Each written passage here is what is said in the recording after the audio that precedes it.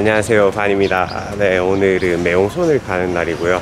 어제 말씀드렸다시피 성태우를 타고 갑니다. 네, 정류장 사거리에 성태우가 있는데 여기 아저씨한테 여쭤보고 타면 될 것 같습니다. 네, 여기 성태우 반대편에 아저씨 앉아있길래 여쭤보니까 한 명당 120바트 맞다고 하네요. 돈은 내릴 때 낸다고 합니다. 매홍손까지는 한 2시간 정도 소요가 될 것 같고, 치앙마이에서 빠이까지 커브가 700개, 약 700개라고 하는데, 빠이에서 매홍손까지는 커브가 1400개라고 합니다. 네, 그래서 로드 타도 조금 멀미를 많이 하시는 분들은 힘들 것 같고, 성태우도 마찬가지겠죠. 그래도 저는 막 멀미를 많이 하는 편이 아니라서 괜찮지 않을까 생각을 하고 있습니다. 그러면 출발하면 성태우 타고 영상 좀 찍고 매홍손 도착해서 계속 영상 이어 찍도록 할게요.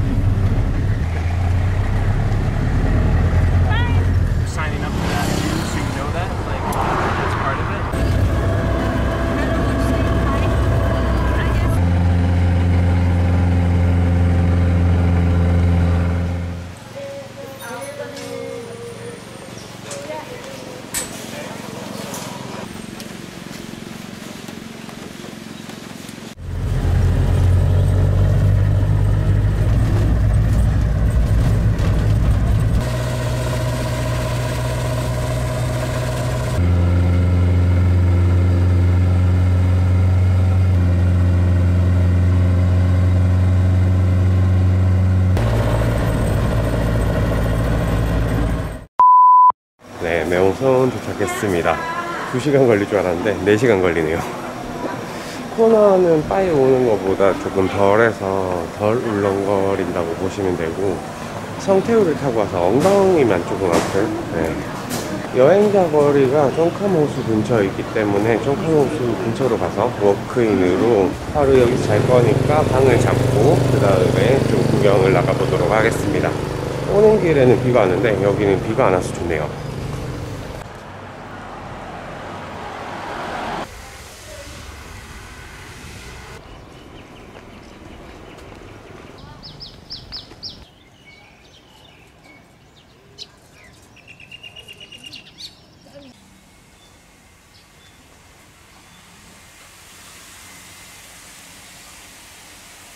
네, 방은 워크인으로 여기 쫑카모수 근처에 있는 게스트하우스를 잡았습니다. 아고다에서는 가격이 490밭 나오던데 워크인으로 보니까 400밭, 500밭 방이 이렇게 2개 있더라고요. 방갈로가 500밭으로 조금 비싸고, 그냥 에어컨 있는 일반 방이 400밭이라서 일반 방으로 달라고 했습니다. 쫑카모수 바로 앞에 왓쫑캄이라고 매홍손에서 제일 오래된 사찰이 있으니까 거기부터 한번 가보도록 할게요. 근데 신기한 거는 오늘 토요일인데 매홍손 진짜 조용하네요.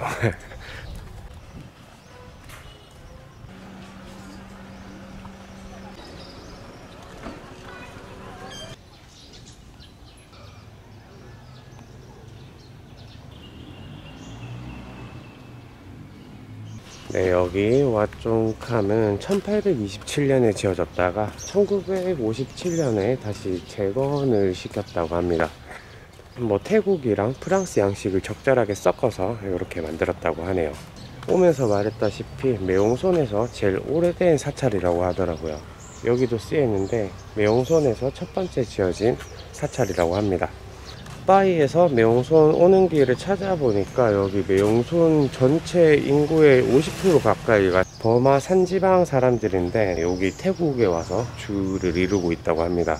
그래서 여기가 거의 다 버마 스타일이라고 보시면 되죠.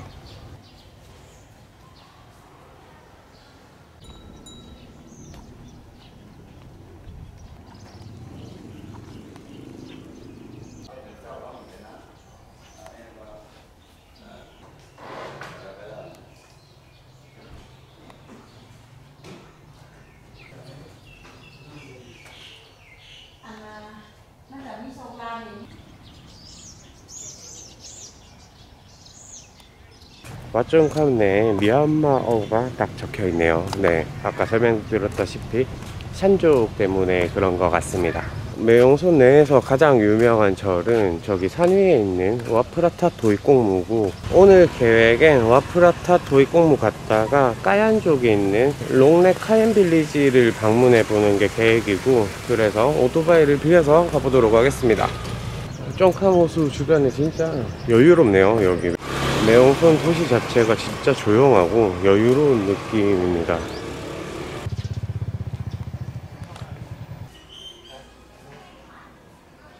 아니 거다 체메카 이렇게 이니카.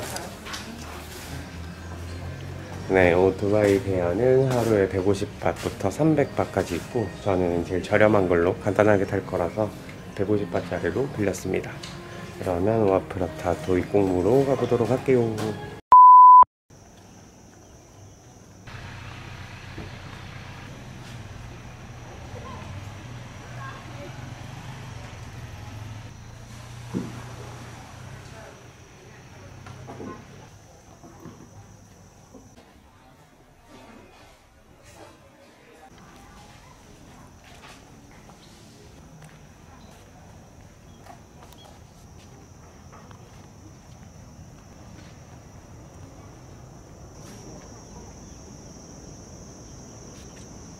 네, 여기는 와프라타 도이꽁무라는 사원이고, 제가 전에 영상에서도 말씀드렸다시피 저는 무교입니다. 그런데 공부를 조금 해서 오니까 여기가 뭐가 있는지 이렇게만 설명을 드리는 거고, 여기는 석가모니 제자인 모칼라나 스님의 사리가 보관되어 있다고 합니다. 여기 뒤에 보이는 큰 체디가 1800년 중반에 지어졌는데 저기에 보관되어 있겠죠. 네, 뭐 보통은 체디 안에 보관을 하니까. 그리고 여기 뒤에 보이는 작은 체디는 1900년대 중반에 새로 세운 거라고 합니다. 여기 도이꽁무에서 포인트는 체디 요거 2개, 흰색 체디 2개가 포인트라고 하네요.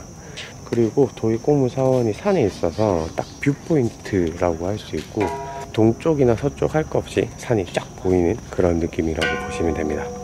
처음에 매홍손 도착하기 전에는 되게 조그만 동네인 줄 알았는데 저쪽에 공항도 있고 상당히 크네요.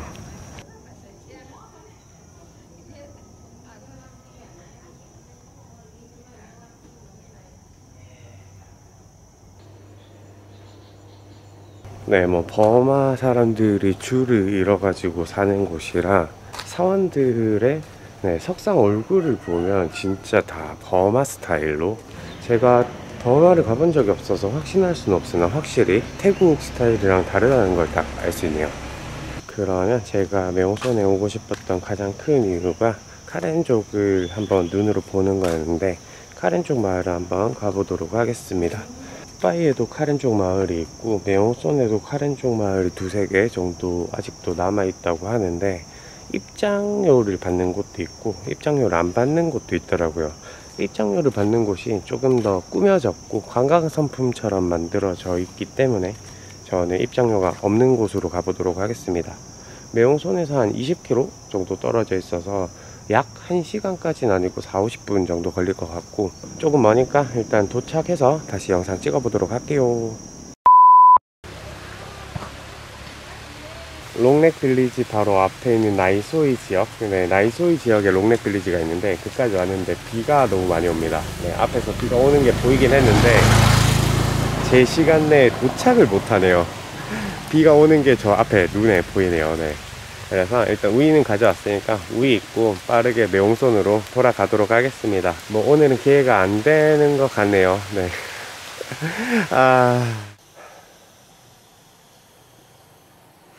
와, 이게 맞나 싶을 정도로 오늘도 다 내렸네요.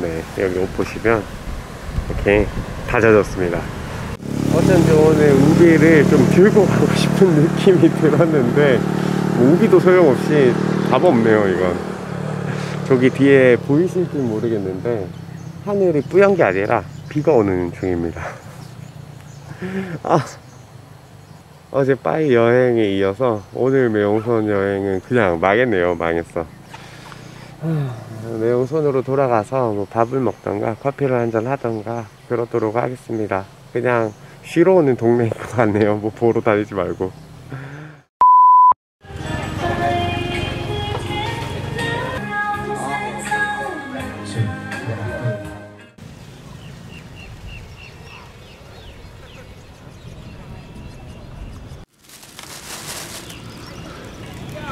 네, 여기는 쫑카모스고 시내에 왔는데 할 게 없네요.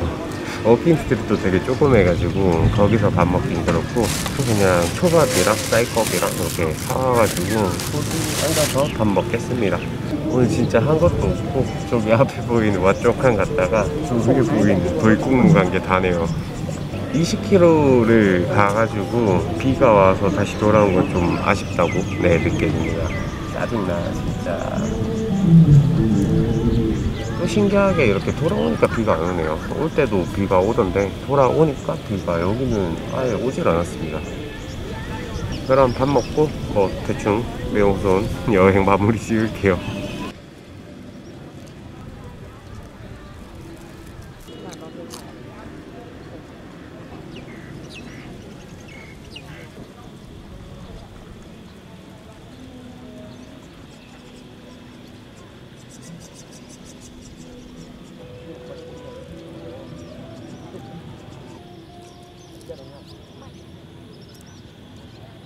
생각해보니까 오늘 한 것도 없는데 놀리는 거나 타임랩스로 찍어야겠습니다. 진짜 이쁘네요. 이쪽 사원 쪽에는 지금 구름 껴서 안 이쁘고 저쪽에 산 쪽은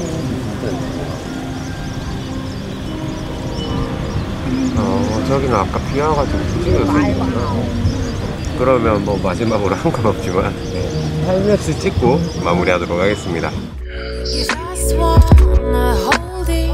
Don't wanna swim it over. It feels like you got it. You want your roller coaster. Don't ask me about my freedom. Don't ask me about my wisdom. 네, 쫑카모스는 저녁 때니까 더 이쁘네요. 저 위에 보이시는지 모르겠지만 돌국무도 저렇게 불이 들어오고 이쪽에 쫑캄도 불이 들어옵니다. 그래서 되게 이쁜 트리 같은 그런 느낌이 딱 드네요. 하여튼 오늘 이렇게 망한 매홍손 투어를 해봤습니다. 제가 계획했던 태국 북부 여행은 여기까지고 이제 남부 쪽으로 내려가서 방콕 아래쪽에 있는 사무이 삼섬이라던가 아니면 푸켓이나 크라비 이쪽에 구경하고 이제 말레이시아로 내려갈 계획이고 아직 영상 편집을 못한 게 많아가지고 뭐 그건 여유 갖고 영상 편집 꾸준히 하면서 천천히 내려가도록 하겠습니다. 여튼 오늘은 걸어서 세계소구로에서만 볼 수 있을 법한 카얀족을 실제로 한번 볼 수 있었던 기회인데 아쉽게 됐고 뭐 제가 구경을 하고 싶다거나 이런 건 아니었고 그냥 그런 소수민족을 만나서 이야기도 한번 해보고 싶고 그냥 그 사람들의 느낌 이런 걸 좀 받아보고 싶었는데 그거는 조금 아쉽게 됐다고 생각이 됩니다. 다른 곳에서도 소수민족을 만나볼 기회는 있겠죠 분명히. 그때 기회 되면 잘 영상으로 담아보도록 하겠습니다. 그러면 오늘 매홍손 여행은 여기까지고 다음 영상은 어디가 될지 모르겠지만 열심히 놀러 다녀보도록 하겠습니다. 이번 영상은 여기까지 할게요. 안녕.